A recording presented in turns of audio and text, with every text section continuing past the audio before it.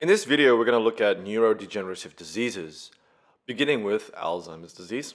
Alzheimer's disease is a major cause of dementia. The pathogenesis involves amyloid beta peptides and tau proteins. So if we were to cut a section here of the brain and look at it and look at the difference between a normal brain compared to an Alzheimer's brain. So on the left here, we can see a normal brain. These areas that I'm circling correlate with language and memory areas. And if we were to compare the brain to a patient who has Alzheimer's, we can see straight away cortical atrophy. As well, we can see loss of these areas associated with language and memory. And thus, people who have Alzheimer's disease present with problems with language and memory. So if we were to zoom into and look at the pathology in more detail of a brain of an Alzheimer's patient, we can see that there is things within the soma of the neuron. These yellow things I've represented here are actually neurofibrillary tangles, which are made up of the microtubules, the tau proteins. Also, outside of the neuron, we can see the accumulation of peptides. These are known as amyloid plaques, which are made from the amyloid beta peptides.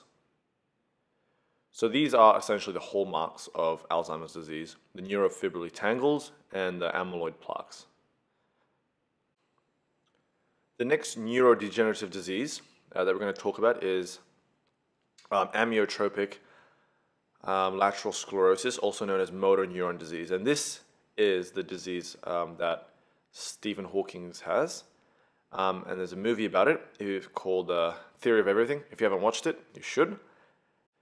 And essentially, motor neuron disease, as the name suggests, affects the neurons that control the motor aspects of things, such as movement, respiration, cardiac function, everything to do with motor. So if we were to cut a section of the spinal cord here, we can see some hallmarks of motor neuron disease. So again, motor neuron disease is a degenerative disease. So it causes muscle weakness because we cannot, we're not using our muscles as effectively due to the problem with the nervous system. And muscle weakness will subsequently lead to disability, and then progressively it will lead to death. Motor neuron disease causes upper and lower motor neuron signs and symptoms. Motor neuron disease can be sporadic in 90% of cases or familial in 10% of cases. So if we were to compare on the left normal to a patient who has motor neuron disease, we see in motor neuron disease, we see ventral root thinning as well as spinal cord atrophy. Now, we see ventral root thinning because actually the motor fibers actually leave through the ventral part of the spinal cord. And thus, because we have problems with the neurons, motor neurons, we see atrophy, we see ventral root thinning. So the neurons, again, coming from the ventral root, we see loss of myelinated neurons, and subsequently we have muscle weakness. So again, the neurons leaving the ventral part of the spinal cord, these are the motor nerves. We see loss of myelinated neurons, we see loss of these neurons, and thus subsequently it will lead to muscle weakness, and progressively it will lead to death and disability and death. The next neurodegenerative disease is Friedreich's ataxia, which is an autosomal recessive disorder.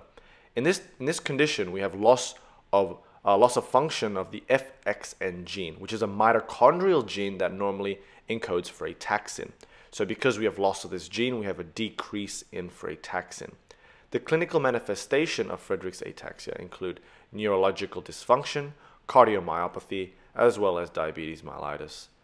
So looking at it in a more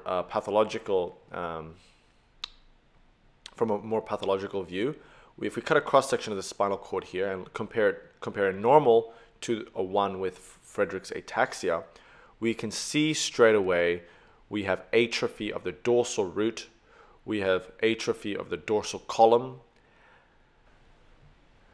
And we have atrophy and problems of some tracts within the spinal cord. And this shows us that we have essentially Friedreich's ataxia is a problem with sensory, because the dorsal root is responsible for the sensory neurons bringing information into our body, and the dorsal column is important for bringing these signals up to our brain. The next neurodegenerative disease is Huntington's disease. It is an autosomal dominant disease characterized by coriform movements, dystonia, psychiatric problems, as well as dementia. Cutting a cross-section of the brain of Huntington's, we can see differences with it to a normal brain. So in Huntington's brain, we can see dilation of the ventricles. We can see a decrease in brain size due to loss of striatal neurons, the caudate nucleus and caudate putamen. And as well, we mentioned we have ventricle dilation. Now, if we focus on a normal brain first, we have genes, CAG repeats within our cells, about 10 to 26 CAG repeats that encode for proteins, the Huntington protein. But in Huntington's, we have actual abnormality of this gene. Instead of having between 10 to 26 CAG repeats, we have 37 to 80 CAG repeats. And the diagnosis for Huntington's is if we have more than 40 CAG repeats. So more than 40 CAG repeats in the gene means that we can be fairly sure of Huntington's disease. Instead of having between 10 to 26 CAG repeats, we have 37 to 80 CAG repeats. And thus this causes a massive long Huntington protein. And this is essentially known to be the cause of Huntington's disease. So patients who have a family history of Huntington's disease, once they turn 18, they could check their genes to see if they have abnormality in the Huntington genes, more than 40 CAG repeats. And interestingly enough, the signs and symptoms of Huntington's disease come about midway through your life, so essentially in your 30s. The next neurodegenerative disorder is Parkinson's disease. Parkinson's disease is where we have dopamine, a neurotransmitter called dopamine, depletion in the area of the brain called the substantia nigra. It's characterized by tremors, rigidity, bradykinesia, and postural instability. So these are the cardinal signs of Parkinson's. So if we were to cut a cross-section of the brain and compare a normal brain to a patient who has Parkinson's disease, we can see that in this area, which is known as the basal ganglia, we have problems. So the basal ganglia is made up of many different components, including the caudate nucleus, caudate putamen, as well as the substantia nigra. So if we were to look at the neurons coming from the substantia nigra in a normal patient compared to a Parkinson's disease patient, we see that we have dopamine being released from this area. So we have high to normal amounts of dopamine. Whereas if we were to see a patient who has Parkinson's disease, we see lower amounts of dopamine, less dopamine being secreted to the other neuron.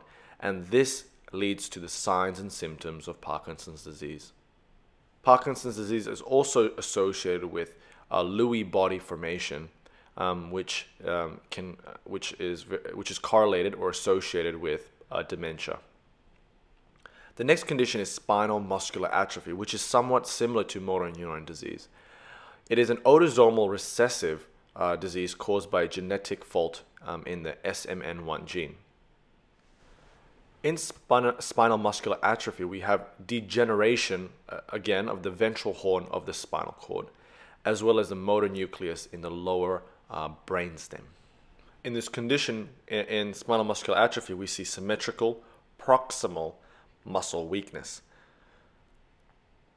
So again, if we were to take a cross-section of the spinal cord here and compare a normal spinal cord to the one of a spinal muscular atrophy, we see atrophy of the ventral horn as well as the lower part of the brainstem. The last condition we're going to talk about is not a neurodegenerative disease, but it's very similar.